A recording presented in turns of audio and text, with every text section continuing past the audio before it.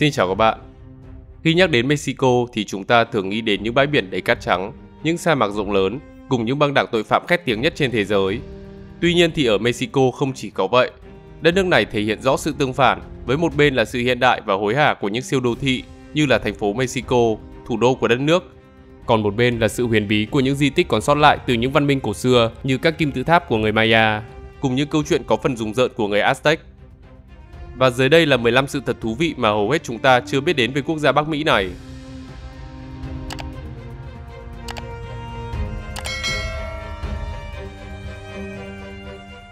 Nơi khởi nguồn của sô-cô-la.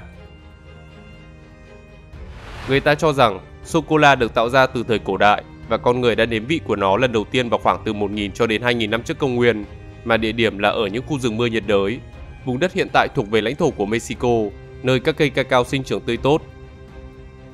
Người Maya có lẽ là những cư dân đầu tiên sử dụng cacao làm thực phẩm. Có thể những cư dân bản địa của tân thế giới đã nhìn thấy những con sóc và con khỉ ăn những phần nhân màu trắng bên trong hạt của loại cây này và họ quyết định đã thử chúng. Sau đó thử làm đồ uống với những hạt cacao được nướng lên. Họ cũng đã phát hiện ra rằng khi nghiền hạt cacao thành bột nhão và cho thêm gia vị thì nó sẽ trở thành một thứ đồ uống bổ dưỡng. Thứ đồ uống này còn đắng hơn nhiều so với sô-cô-la ngày nay. Tuy nhiên thì khi ấy, cách thức chế biến cũng rất đơn giản, bột cacao chỉ được pha chế với một ít bột ngô nhằm tạo độ sánh khi uống. Columbus có thể là người châu Âu đầu tiên biết đến cacao, nhưng khi ông mang chúng về cho vua Ferdinand và hoàng hậu Isabella thì họ chưa hiểu rằng thứ vàng nâu này tuyệt vời như thế nào. Chỉ đến khi nhà thám hiểm Herman Cortés tới Mexico, ông đã được hoàng đế Moctezuma Xocoyotzin, vua của đế quốc Aztec mời dùng thử loại đồ uống đặc biệt này, thì cacao mới bắt đầu một hành trình mới, đó là chinh phục lục địa già. Cortés đã mang rất nhiều cacao về Tây Ban Nha vào khoảng năm 1528. Tuy nhiên hương vị của nó quá đắng so với khẩu vị của người Tây Ban Nha. Do vậy họ đã cho thêm đường và dùng nóng. Đôi khi giới thượng lưu Madrid còn thêm các loại topping khác như quế, hồi, vỏ chanh, bột hoa hồng khô, vân vân để tạo thêm những hương vị độc đáo. Lâu dần thì cacao đã trở thành thứ đồ uống thông dụng của giới thượng lưu và hoàng gia Tây Ban Nha. Vào những năm 1600, cacao được lan truyền khắp châu Âu và sớm trở thành thức uống được ưa chuộng. Trong gần một thế kỷ, nó được coi là thức uống đặc trưng và điều bí mật của người Tây Ban Nha.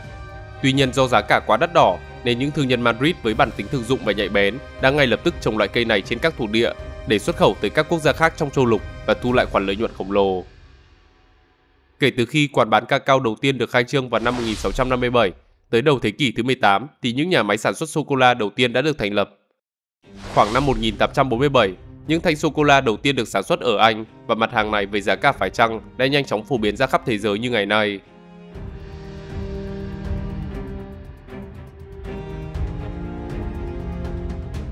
Quốc gia có lễ hội dành cho người chết.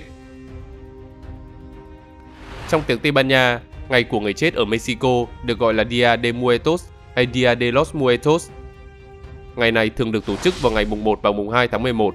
Tuy nhiên một số nơi lại tổ chức vào ngày 31 tháng 10 hoặc 6 tháng 11. Đây là kỳ nghỉ kéo dài ngày. Trong thời gian này thì gia đình và bạn bè sẽ tụ tập để tỏ lòng kính trọng và tưởng nhớ những thành viên đã khuất. Lễ hội được phát hiện cách đây hơn 500 năm khi người Tây Ban Nha tới Mexico và biến nơi đây trở thành thuộc địa. Khi lần đầu tiên chứng kiến, những người phương Tây đã rất ngạc nhiên khi thấy dân bản địa đang thực hiện một nghi lễ ma quái với những chiếc đầu lâu kỳ lạ. Hành động của họ như thể đang thách thức cái chết. Ban đầu người Tây Ban Nha đã dùng nhiều cách để xóa bỏ tục lệ kéo dài ít nhất 3.000 năm này. Tuy nhiên lễ hội vẫn tồn tại cho đến ngày nay và trở nên nổi tiếng trên khắp thế giới. Trong những ngày này, người dân trên khắp Mexico thường trang hoàng nhà cửa, đường phố và phần mộ của người thân bằng nến, đồ trang trí hình đầu lâu nhiều màu sắc và hoa, đặc biệt là hoa cúc vạn thọ. Ngoài ra thì họ còn mang những đồ vật, đồ ăn và đồ uống yêu thích của người đã khuất tới ngôi mộ và ở lại đây qua đêm. Với những giá trị nhân văn này, lễ hội ngày của người chết đã được UNESCO tôn vinh là di sản văn hóa phi vật thể của nhân loại vào năm 2008.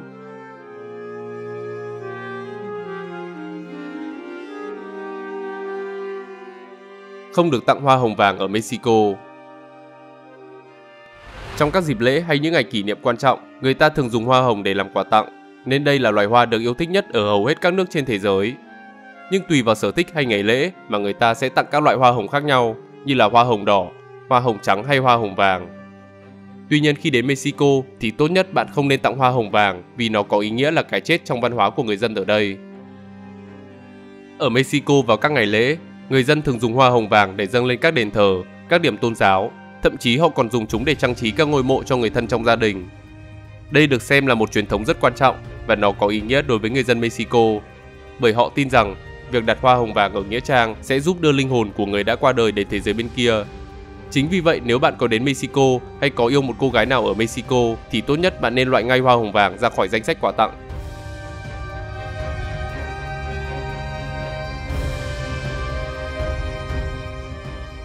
Quê hương của người phát minh ra TV màu.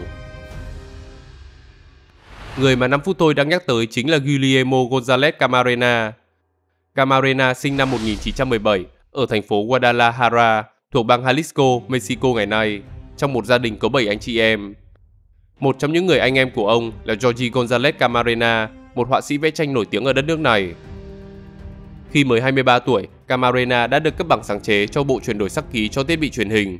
Đây là một thiết bị để chuyển TV trắng đen trở thành TV màu. Tuy nhiên, do lo ngại công nghệ này sẽ chỉ dành cho tầng lớp thượng lưu, nên sau đó ông đã giới thiệu hệ thống này đến đông đảo công chúng với giá cả phải chăng hơn.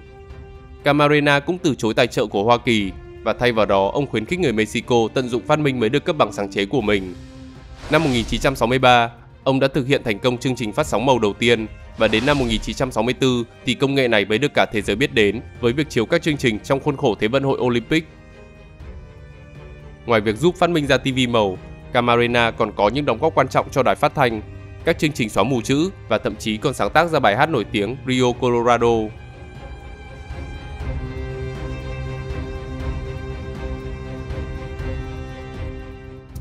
Bí ẩn về hòn đảo búp bê.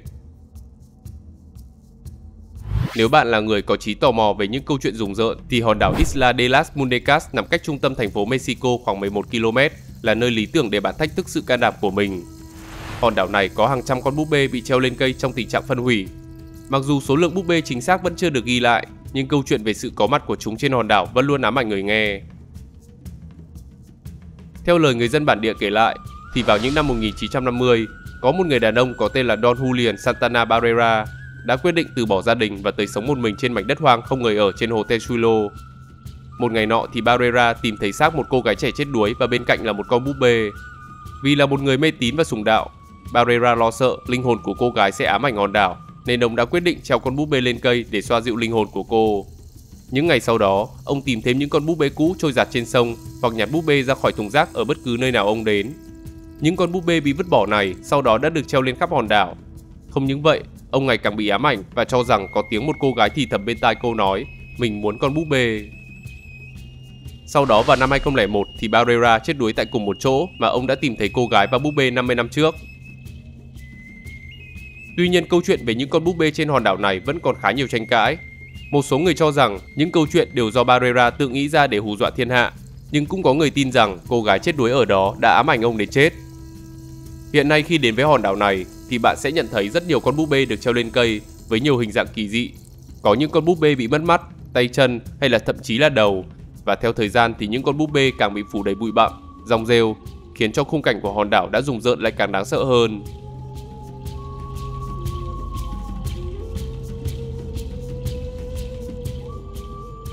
Pháp và Mexico từng đánh nhau vì bánh ngọt. Trên thế giới có rất nhiều cuộc chiến tranh diễn ra với lý do rất ngớ ngẩn, trong đó có thể kể đến cuộc chiến giữa Pháp và Mexico vào thế kỷ thứ 19. Cuộc chiến này còn được biết đến với cái tên là cuộc chiến bánh ngọt. Cũng như ở nhiều quốc gia khác của tân thế giới, những người di cư từ châu Âu đóng một vai trò tích cực trong hoạt động kinh doanh ở Mexico. Một trong số đó là nhà sản xuất bánh kẹo người Pháp Remontel. Ông là chủ một cửa hàng bánh ngọt ở thành phố Mexico. Năm 1828, 10 năm trước khi chiến sự bùng nổ, cửa hàng của Remontel đã bị quân đội Mexico cướp phá. Remontel khi đó đã yêu cầu chính quyền Mexico bồi thường thiệt hại nhưng không thành. 10 năm sau, tức năm 1838, Remontel cầu xin hoàng đế Pháp giúp đỡ, khi đó là Louis Philippe. Lúc đó thì Mexico đang nợ Pháp hàng triệu đô la, nên vua Louis đã lấy đó làm cái cớ và buộc Mexico phải bồi thường cho Remontel 600.000 peso. Đây là một số tiền lớn, vì khi đó thu nhập bình quân của người lao động ở Mexico là 1 peso một ngày, và phía Mexico đã từ chối yêu cầu của Pháp. Chính sự từ chối này đã dẫn đến một cuộc chiến tranh giữa hai quốc gia. Trong giai đoạn đầu, với ưu thế sức mạnh nên Pháp đã dễ dàng khống chế hải quân Mexico và chiếm pháo đài ở bang Veracruz. Sau đó vào năm 1839, nhờ sự can thiệp của Anh mà Mexico đã đồng ý thanh toán 600.000 peso cho người thợ bánh ngọt, và sau đó cuộc chiến cũng đã kết thúc. Mặc dù chỉ diễn ra trong một thời gian ngắn, nhưng cuộc chiến bánh ngọt vẫn luôn được xem là một trong những cuộc chiến với lý do ngớ ngẩn nhất lịch sử thế giới.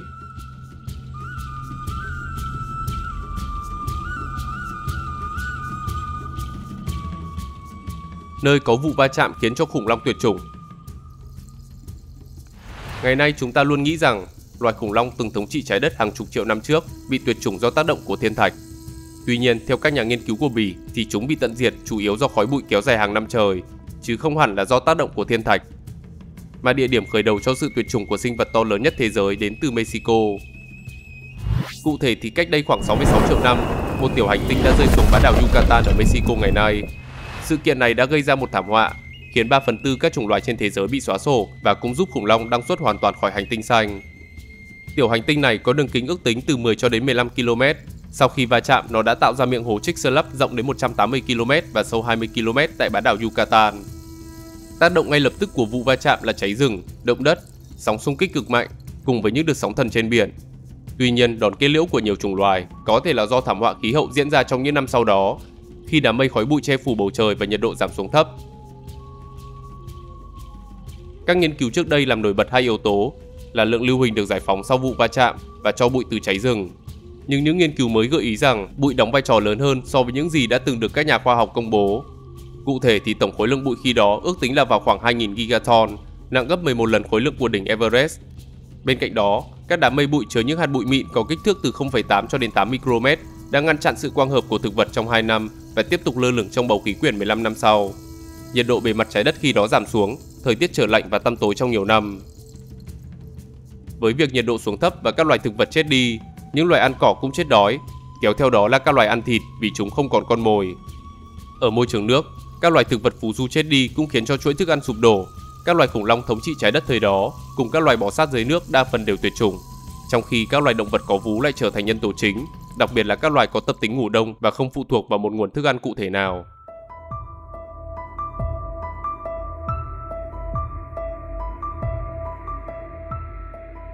Quê hương của món salad mang tên vị vua La Mã. Khi đến Mexico, bên cạnh món bánh ngô truyền thống thì còn một món ăn khác mà bạn nhất định phải thử, đó chính là Caesar salad. Hẳn sau khi nghe đến cái tên này, bạn sẽ liên tưởng ngay đến một vị hoàng đế La Mã có tên là Julius Caesar. Tuy nhiên thì trên thực tế, vị hoàng đế này và món salad cùng tên không có liên quan đến nhau, mà đây chỉ là một sự trùng hợp ngẫu nhiên. Nguồn gốc của cái tên Caesar salad bắt nguồn từ tên gọi của ông chủ nhà hàng Caesar Cardini. Cardini vốn là một người dân nhập cư từ Ý. Ông sở hữu nhiều nhà hàng ở Mỹ và Mexico. Vào thời điểm đó, Cardini sống ở San Diego nhưng điều hành một trong những nhà hàng của mình ở thành phố Tijuana, thành phố lớn nhất của bang Baja California của Mexico. Sự ra đời của món salad này cũng là một sự ngẫu nhiên thú vị. Vào ngày 4 tháng 7 năm 1924, nhà hàng của Cardini rơi vào tình trạng thiếu nguyên liệu do nguồn cung khan hiếm, nên ông đã phải ứng biến với các nguyên liệu còn lại trong nhà bếp, và thế là món Caesar salad ra đời. Hiện nay Caesar salad đang là một trong những món salad phổ biến nhất trên thế giới và là một trong những món ăn bạn nhất định phải thử khi đến Mexico.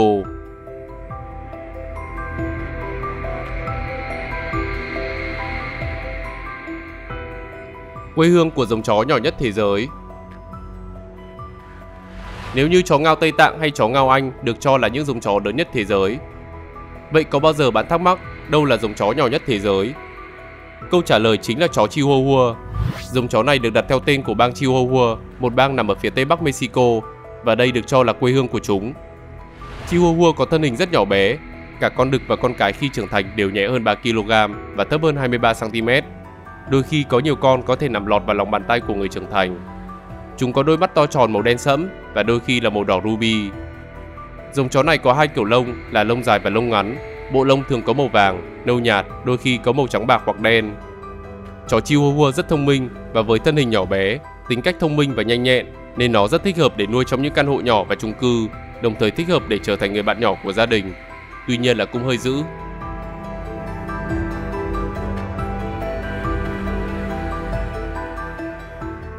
Quốc gia có nhiều người nói tiếng Tây Ban Nha nhất thế giới. Tiếng Tây Ban Nha còn được gọi là tiếng Castilla hay tiếng Ifanya. Đây là ngôn ngữ chính thức của 21 quốc gia và vùng lãnh thổ, đồng thời là một trong những ngôn ngữ phổ biến nhất trên thế giới, bên cạnh tiếng Anh, tiếng Trung và tiếng Pháp. Nhiều người cho rằng Tây Ban Nha là quốc gia có số người nói tiếng Tây Ban Nha nhiều nhất thế giới, vì ngôn ngữ này xuất phát từ xứ đấu bò. Tuy nhiên thì sự thật không phải như vậy. Dân số Tây Ban Nha hiện nay là khoảng 47,6 triệu người, trong đó thì có khoảng 92% là người dân nói tiếng Tây Ban Nha, tương đương với mức 42,8 triệu người. Con số này thậm chí còn thấp hơn mức 45 triệu người của Colombia và 47 triệu người của Argentina. Trong khi đó thì dân số Mexico hiện nay là 130,12 triệu người, với khoảng 93% người dân sử dụng tiếng Tây Ban Nha, tương đương với khoảng gần 120 triệu người. Như vậy thì hiện nay, Mexico chính là quốc gia có dân số nói tiếng Tây Ban Nha đông nhất thế giới.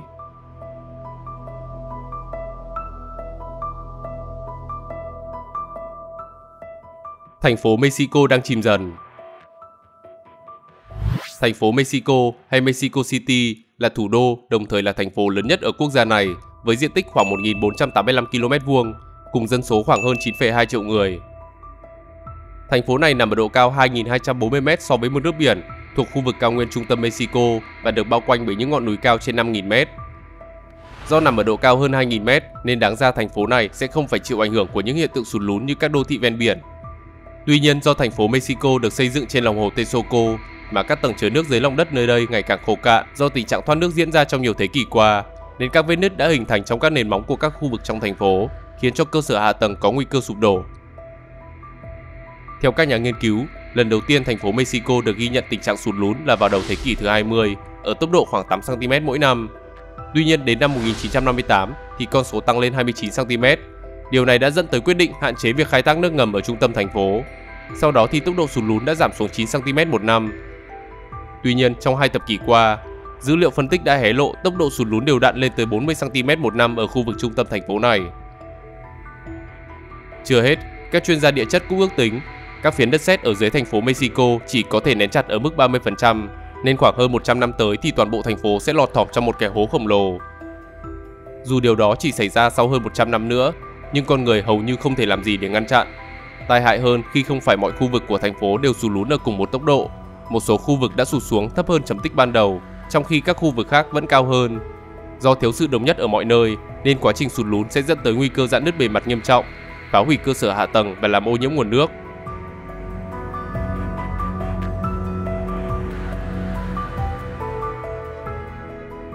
Mexico sở hữu kim tự tháp lớn nhất thế giới. Nhắc đến kim tự tháp, người ta thường nghĩ ngay đến các công trình đồ sộ nằm giữa sa mạc Ai Cập. Tuy nhiên những kim tự tháp ở khu vực Tân Thế Giới cũng quy mô và kỳ bí không kém. Khi nói về kim tự tháp lớn nhất thế giới, thường chúng ta sẽ nghĩ ngay đến đại kim tự tháp Giza ở Ai Cập. Tuy nhiên kim tự tháp này chỉ đang nắm giữ danh hiệu là cao nhất thế giới, với chiều cao hiện tại là 138,5m. Còn xét về kích thước thì ở một nơi cách đó nửa vòng trái đất, kim tự tháp Cholula của Mexico mới thực sự là kim tự tháp lớn nhất thế giới, khi nó có kích thước là 300 x 315m ở tầng cuối cùng, còn kim tự tháp Giza chỉ có kích thước là 230,3 x 230,3m. Vào năm 2016, các nhà khoa học đã từng làm một cuộc nghiên cứu cho rằng kim tự tháp được xây vào những năm 300 trước công nguyên này có phần chân lớn gấp 4 lần diện tích của kim tự tháp Giza, khi nó rộng khoảng 450m và cao 66m. Kích thước này tương đương với 9 bể bơi tiêu chuẩn Olympic. Điểm đặc biệt của kim tự tháp Cholula là nó không phải là một khối thống nhất như Giza, mà nó được xây chồng lần lượt 6 tầng vào từng thời kỳ khác nhau.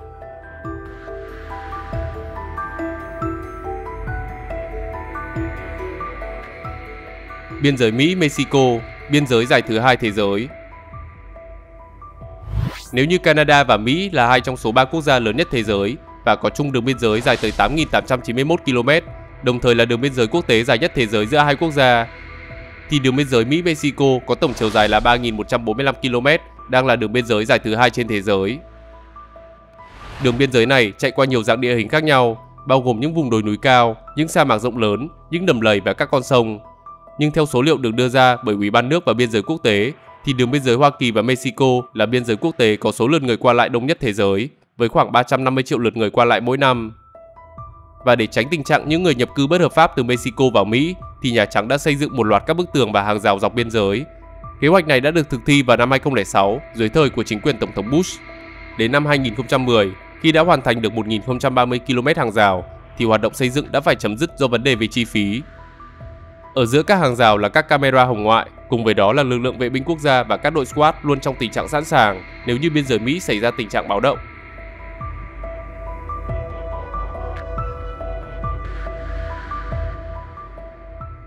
nơi có mùa Giáng sinh độc đáo. Nếu như hầu hết các nước trên thế giới, Giáng sinh sẽ được tổ chức chủ yếu vào ngày 25 tháng 12 đầu năm, thì lễ Giáng sinh ở Mexico lại được tổ chức từ ngày 12 tháng 12 đến ngày 6 tháng 1 với một lễ kỷ niệm bổ sung vào ngày 2 tháng 2. Giáng sinh ở Mexico là sự kết hợp của nhiều nét văn hóa, từ Giáng sinh truyền thống của phương Tây kết hợp với những tập quán bản địa, phong tục từ Tây Ban Nha cùng những nét văn hóa được du nhập từ Mỹ và Đức sau này. Nên vào mỗi mùa Giáng sinh, trên các đường phố của Mexico đều tràn ngập màu sắc cùng những nét trang trí mang bản sắc riêng. Nếu như ở các quốc gia khác, ông già Noel sẽ biến giấc mơ của trẻ em thành hiện thực, thì ở Mexico, người làm việc này sẽ là ba nhà thông thái, bao gồm Melchor, Gaspar và Baltasar. Ngày 6 tháng 1 được gọi là ngày El Dia de los Reyes, tức là ngày của ba nhà thông thái. Trước đó mấy ngày thì trẻ em Mexico sẽ viết thư cho ba vị để nói về món quà mà các em muốn nhận được, và đến ngày 6 tháng 1 thì các em sẽ nhận được món quà Giáng sinh đó. Chưa hết, ở Mexico thì Giáng sinh sẽ còn kéo dài đến ngày 2 tháng 2, tức là ngày El Dia de la Candelaria, hay còn có tên gọi là lễ rước nến. Chỉ đến hết ngày này thì những vật trang trí mới được gỡ xuống và các lễ hội mới thật sự kết thúc.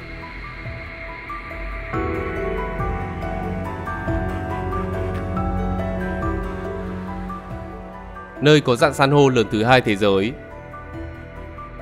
Rạn san hô Mesoamerican Barrier, hay còn được gọi là rạn san hô Great Maya, hiện là rạn san hô lớn thứ hai trên thế giới, sau Great Barrier ở Australia, khi nó trải dài hơn 1.126 km.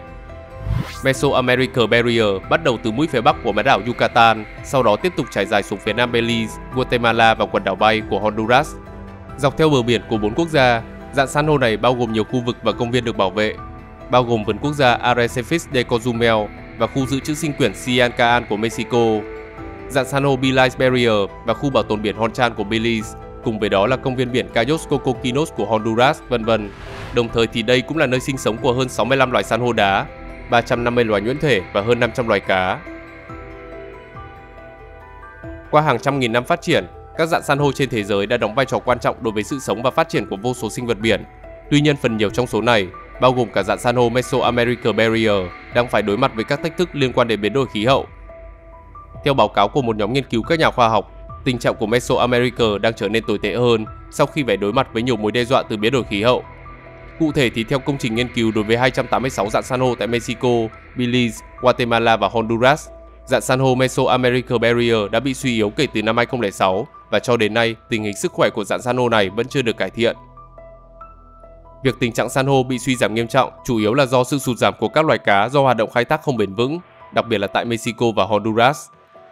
Các nhà khoa học cũng đã cảnh báo san hô đang phải đối mặt với khủng hoảng liên quan đến căn bệnh lạ, khiến chúng bị vôi hóa và chết. Đây nhiều khả năng là căn bệnh nguy hiểm đối với rạn san hô Mesoamerican Barrier. Hiện chưa rõ nguyên nhân dẫn đến căn bệnh này, song các nhà khoa học vẫn đang cảnh báo về tốc độ lây lan nhanh chóng của dịch bệnh.